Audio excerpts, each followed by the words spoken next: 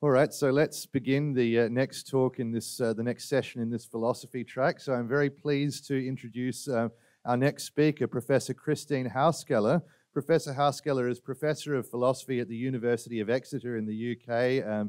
She holds qualifications from University Frankfurt on Main and Technical University Darmstadt. She's an expert in the philosophy of science, especially medicine, ethics, and applied ethics, and she has research interests focusing on constellations of knowledge and power, epistemology, and normativity. She worked on the life sciences for 2 decades, and about 5 years ago shifted her focus to work on emerging psychedelic medicine, animism, and decolonizing approaches, advancing methods and concepts from critical theory and feminism. She's a co-founder of the Exeter Transdisciplinary Research Group on Philosophy and Psychedelics, and she has 2 recent books, one on stem cell research and one on philosophy and psychedelics, out last year with Bloomsbury. Professor Hauskeller will be talking about alienation, psychedelics, and connectedness. Over to you.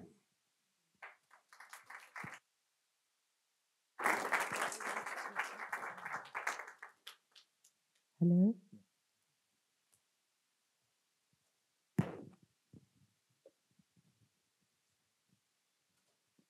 Thank you for the invitation. I'm glad to be here.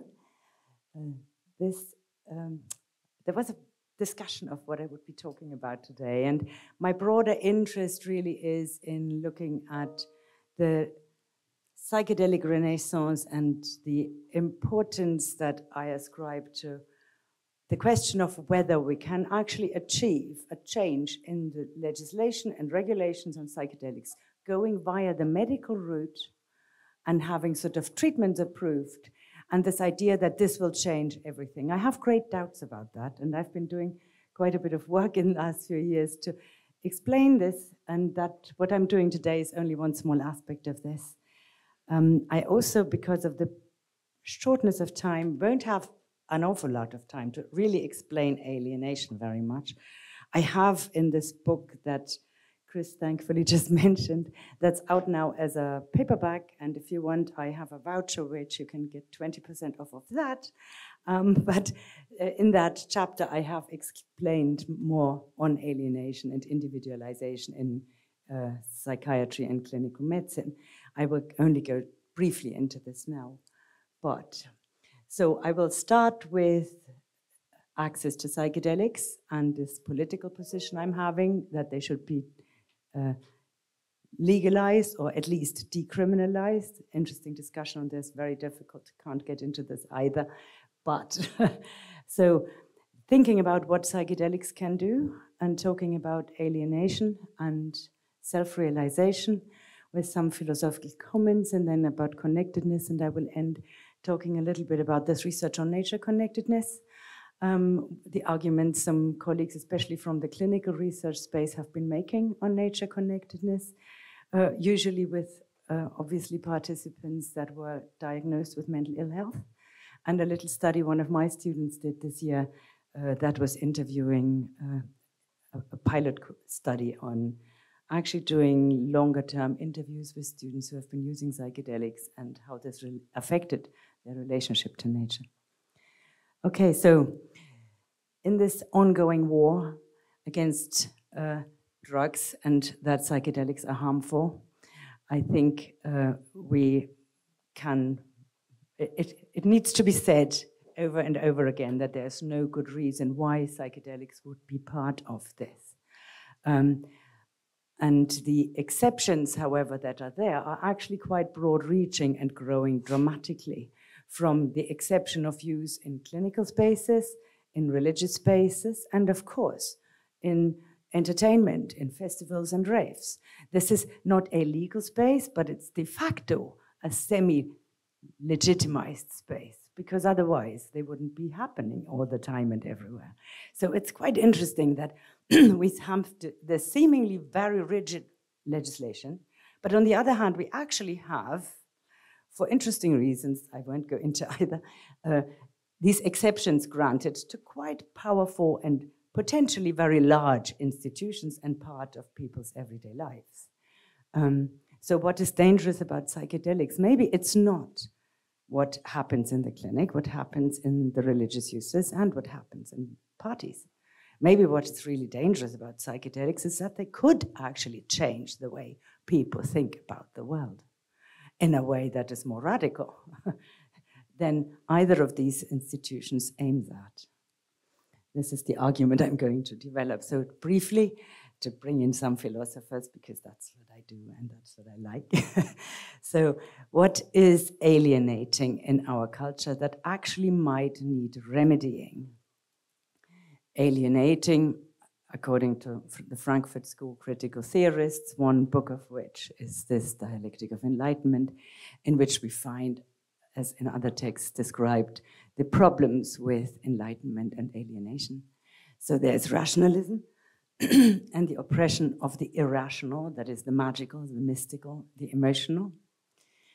There is a radical individualization in Western modernity, that everything is supposedly in us, coming from us, and it is, thinking from Immanuel Kant, the structures of our mind are there, and we cannot understand ever anything that is not already preset by these structures. And you can expand this of our body, of our consciousness, of the society we grow up in. We are very caged in. There is no outside to this being human, being you.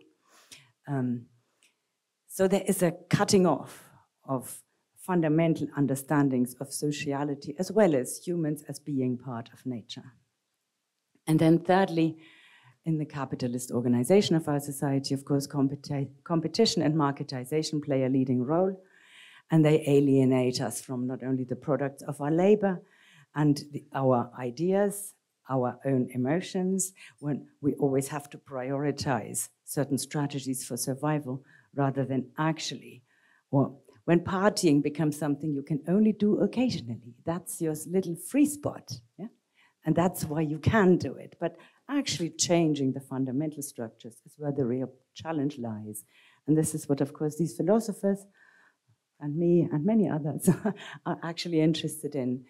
So with respect to the psychology in particular, other critical theorists or works that are relevant here and that bring out some other aspects of this is that on the one hand, society normalizes. That is a critique that we know from the anti-psychiatrists, from Foucault, from the whole medicalization critique in the social sciences and medical sociology, that this question is how far does clinical treatment actually go?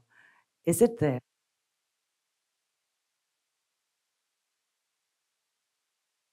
Its main one of its main purposes to actually make you get back to work. Yeah? This is what counts as a successful treatment. You are back into your social relations, you can look after your family, and you can go back to work. This is maybe not necessarily, this sort of making you work again within the frame is something that is very strictly criticized here. And when we look at alienation as a symptom of a society that is basically seeing us as functional elements within a bigger infrastructure in which we have certain roles to fulfill, then the alienation of our another form of self we could become with symptoms. And these symptoms align very interestingly with many that psychiatrists use to identify which patients now might be tried in clinical trials for psychedelics, but there is symptomatics of anxiety and of depression, of loneliness and of detachment, the existential desperation that many, especially young people today, feel, I think for very good reasons indeed. It's not an illness for young people to be depressed and anxious in this world. It is a healthy response to the state the world is in. To actually call this a disease is almost offensive in my view.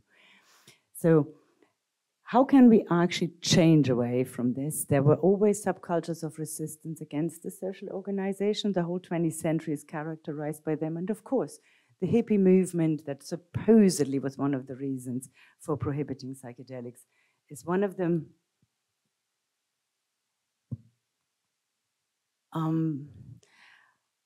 Now, what might be the changes that we are looking for with psychedelics? And it's interesting that our clinical colleagues are so very busy now doing metaphysics and talking about philosophical questions, especially also issues such as connectedness. So there is this interesting finding that actually being out in nature makes people better. Yeah? So the well-being industry has built a lot on this. This is very well established as part of treatments.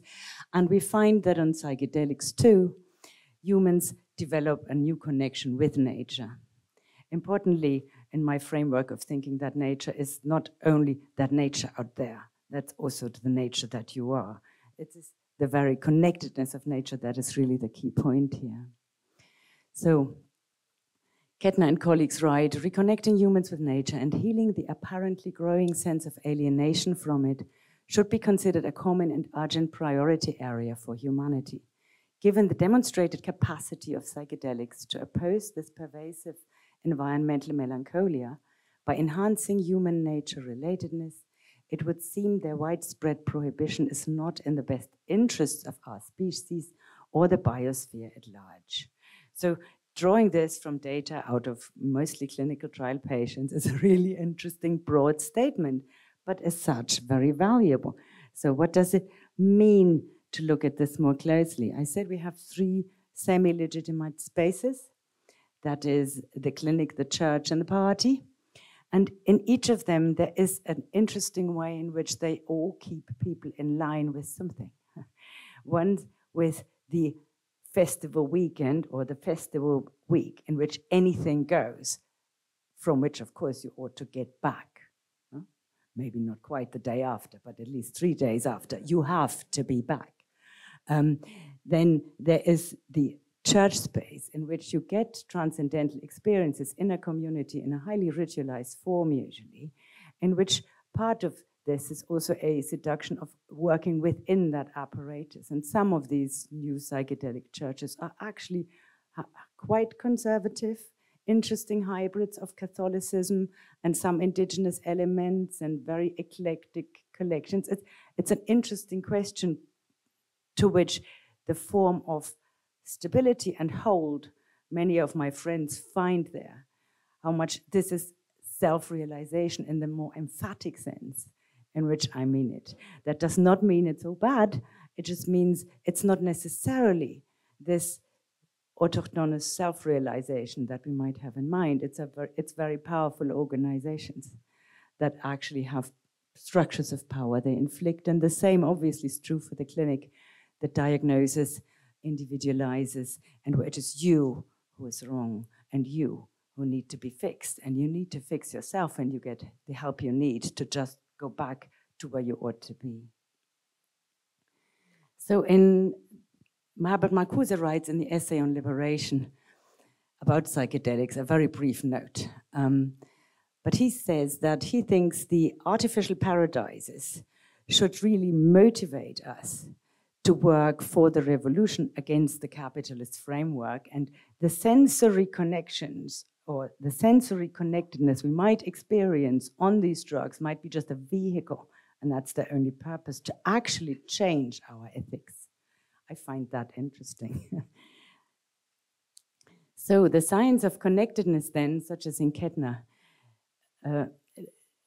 going through a lot of trial data with a lot of patients, having some surveys, some questionnaires. You look, there's a lot of work out there which is drawn together in some overview work as well.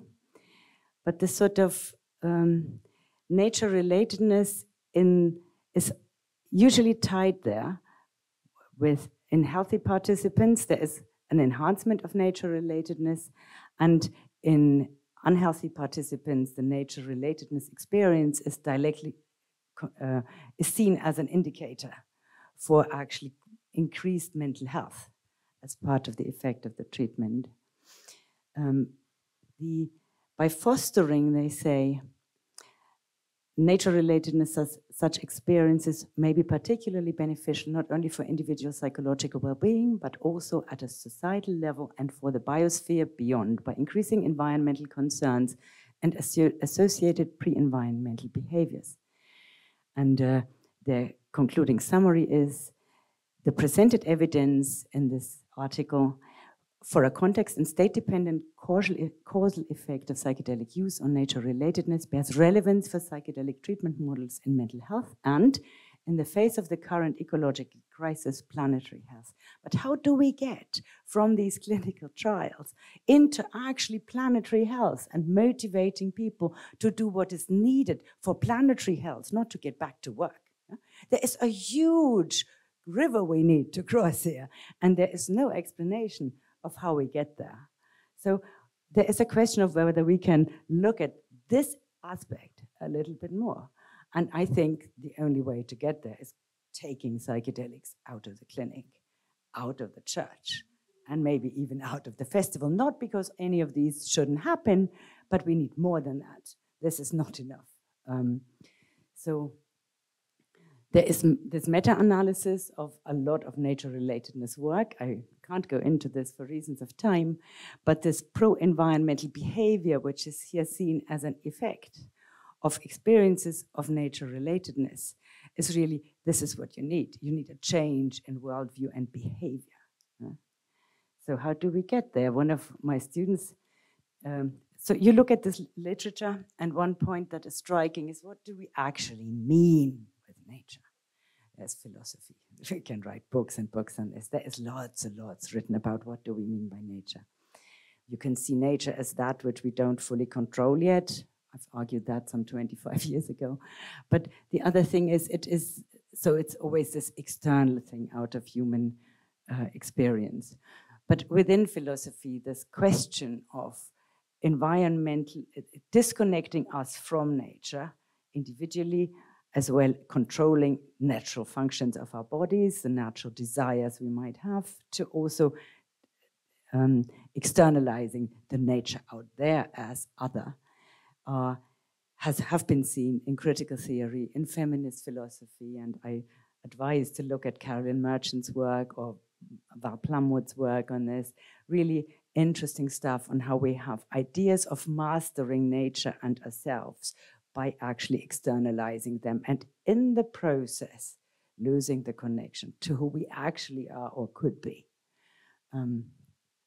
So when we look at these studies, though, that are in these meta-analyses, the concept of nature is really underdefined. It is very broad. It can mean anything from a flower in a treatment room or a wallpaper with trees on, to actually being outside. And outside can mean very different things. It can be a nicely manicured garden.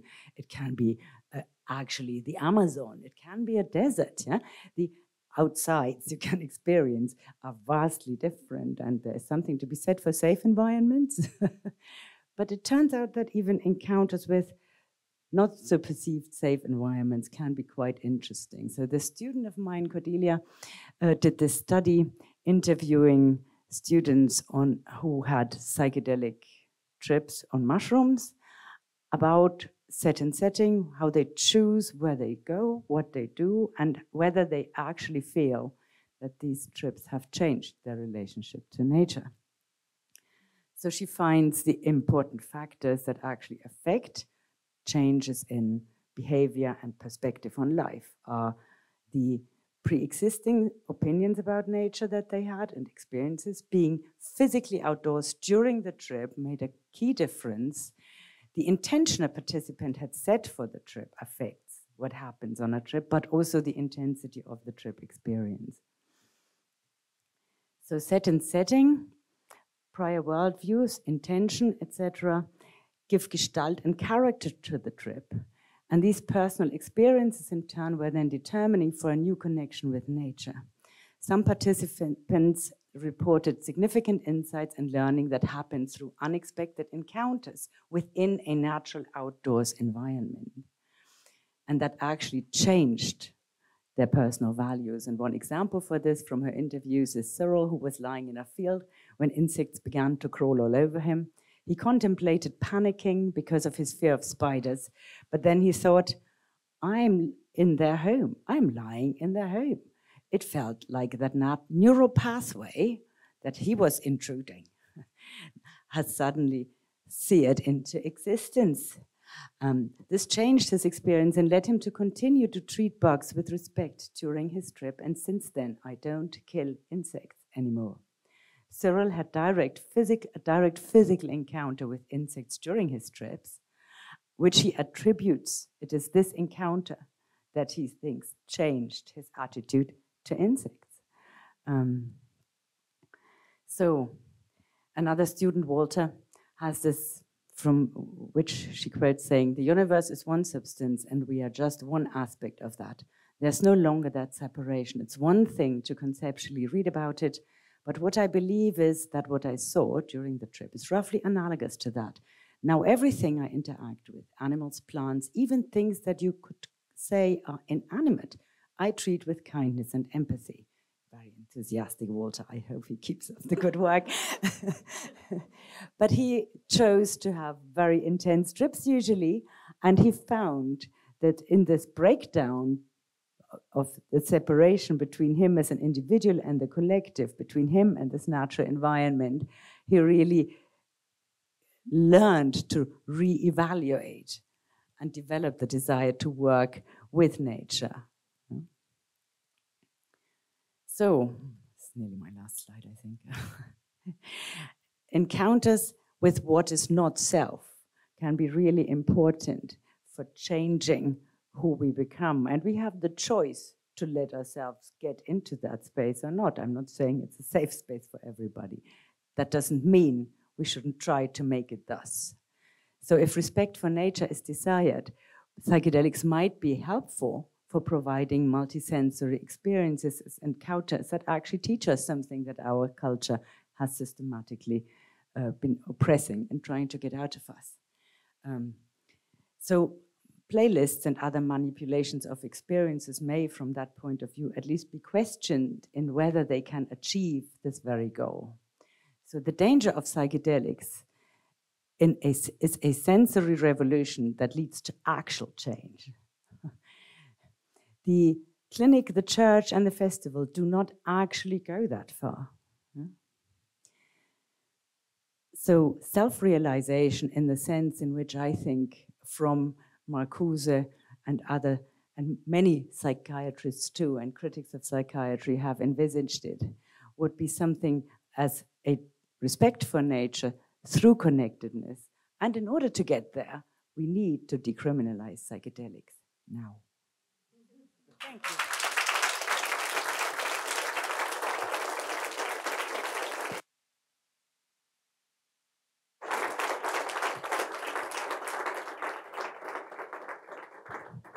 Thank you very much, Professor Hauskeller. I'm feeling very connected to this vase of flowers here all of a sudden. We have time for a couple of questions. Any questions in the room? Yes. Hi. So I don't know if I have a concrete question, but I think we all have experiences in church, clinic, festivals, and I just got a feeling of like a call of action from you. So we have a room full of people interested in I guess, a better world. Do you have a concrete action or like advice or ask for us as an audience to, move beyond the clinical and festival and church environment? Well, one would be we need to take this philosophical exploration of self and world seriously, which we don't, aside from big institutions governing them and big money-making machines that run them. Yeah. The other thing is that I have a particular concern with actually the clinical idea of occupying this space, defining what can happen in the psychedelic space. I think we need to contain it. Clinical trials can happen. I've argued last year, maybe we should stop them all, and I think there are good reasons why we might stop them all. But if we continue, if we accept that there is this part of the world and there are actually very ill people who might seriously benefit, then that should be in the clinic with patented molecules and LSD. Let clinicians use the stuff they have, the knowledge they have, and help the people who are desperate and need that help to live at all. Yeah, that's fine.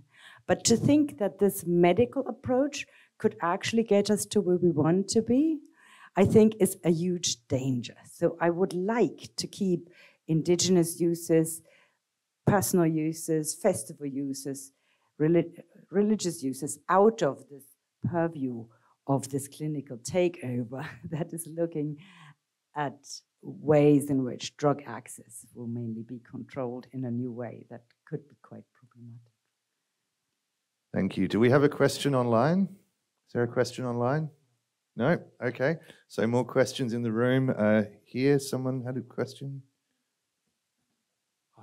Hi, Professor. Thank you very much for your talk. So I think one thing that you keep mentioning is the alienation, right? And, you know, from very like a Marxist lens, and this is sort of, during a trip that I had as well, this is something that was very revealed to me.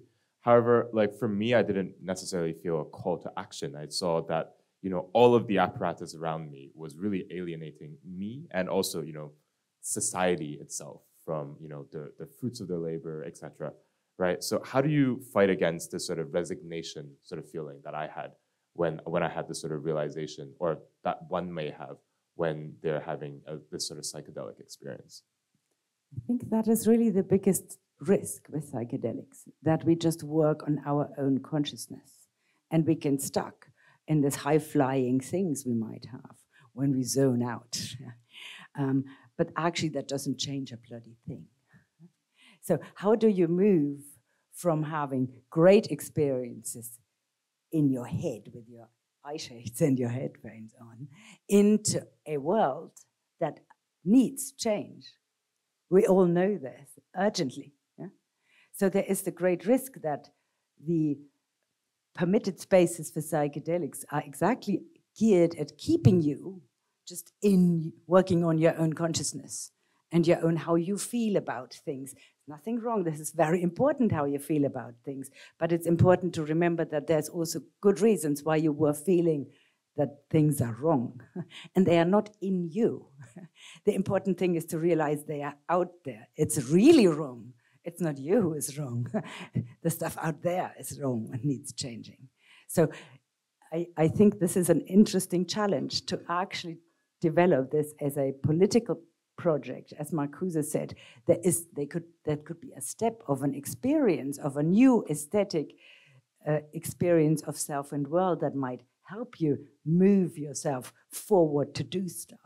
But actually just sitting there enjoying the drug is, of course, one way to not do anything and keep the system working beautifully well as it does. Selling you microdosing, ideally, you can do that every day and pay somebody every day and nothing happens. It's great.